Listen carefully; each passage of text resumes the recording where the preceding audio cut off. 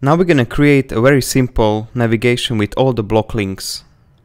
We have already prepared a very simple styling, which we're gonna copy into our template. Now we will create a variable for storing the links. Let's call it blocks. And let's give it an empty object as its default value. Now we will fetch the links from the Storyblok API. For that, let's duplicate the already existing API call.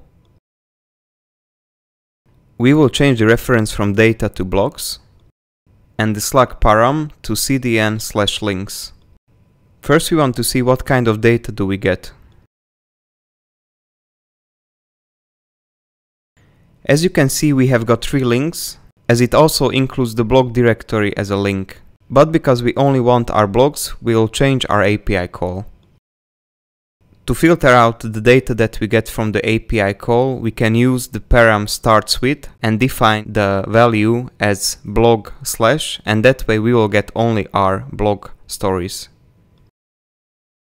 We can return data.links directly. And now we will render our links in the template. As our unique key, we can use the UUID. And for the anchor ref, we can use the real_path. For the link text, we will use the name.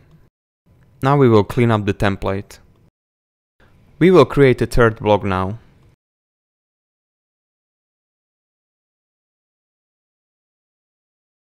Finally, we can test if our links are correctly working.